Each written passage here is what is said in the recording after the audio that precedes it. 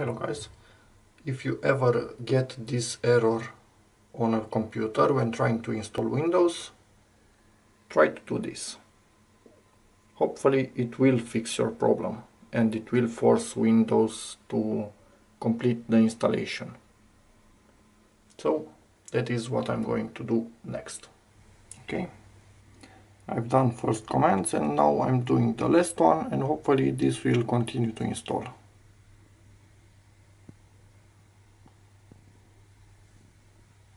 Well, something is actually happening. And it's working. Thank you whoever posted this. I will link the guide, the quick guide, in the description of this video. Okay, just a little cut-in. If it seems to hang after you do those commands, and you are presented again with that window that it will not install on this hardware, just click on the X in the corner and it will close the window and restart your computer and continue the installation.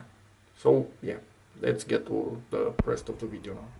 Thank you for watching. Like, dislike, comment, subscribe, check out my other videos, and bye bye.